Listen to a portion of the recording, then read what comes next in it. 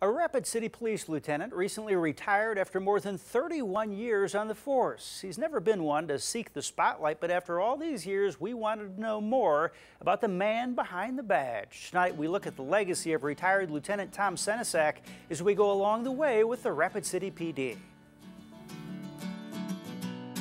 Tom Senesac was a recently married college graduate in Minnesota when he got a job offer from the Rapid City PD in 1985. The catch was I had to start Monday morning, and he was calling me on the previous Thursday. So all I did was load up all the clothes I had and everything in a 1973 Chevy Malibu and drove to Rapid City. Just 24 years old then, retired now, we can reminisce with old pictures on a computer screen. He had to wait for a 3-day weekend before his wife Linda could come join him and they could begin a life here in Rapid City. No kids yet, and a distinguished career ahead. I've been on the SRT, or the Special Response Team, or people call it the SWAT team. Served on that team for 10 years. Was a detective for, I think, 15 years, working violent crime cases primarily. As time went on, they had 3 kids, 2 girls and a boy. And you can tell this long-term lawman was also a family man. The kids kept growing. They're now grown up. I got to tell you, I'm proud of all my children. They're all wonderful. They all do wonderful things, and they're all going to do wonderful things. Just as he did wonderful things on the force, he remembers his last day, retiring as lieutenant of the Criminal Investigations Division. And they made me leave. And they made me shut my office and log off my computer, and they took me down the elevator, and the doors opened up.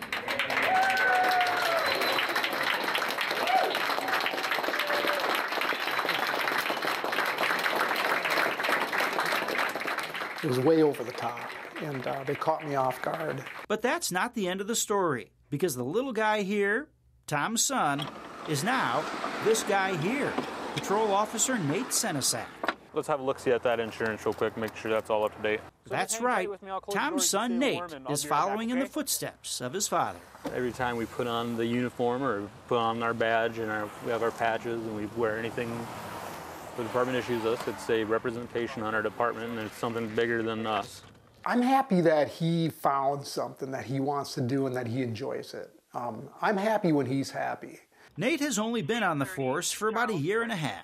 He works the night shift, driving dark streets. I even wake up in the middle of the night thinking, my son's out there driving around, you know? You meet people at their worst and at their best sometimes. Wondering how things are going, what he's on, that kind of thing. This plaque was given to Tom at his retirement party. The plaque itself reads, "Rapid City will always be at its safest with a Senesac on watch."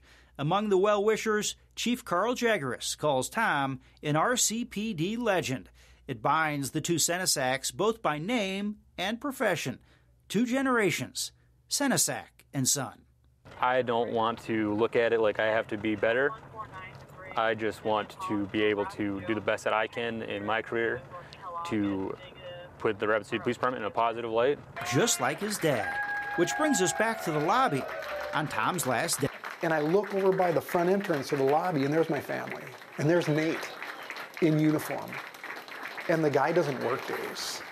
He works nights. And I don't have a ride home because I had turned in my car. And Nate says, come on, I'll give you a ride home. He gave me a ride home in the squad car. So what is Tom's legacy here at the Rapid City PD?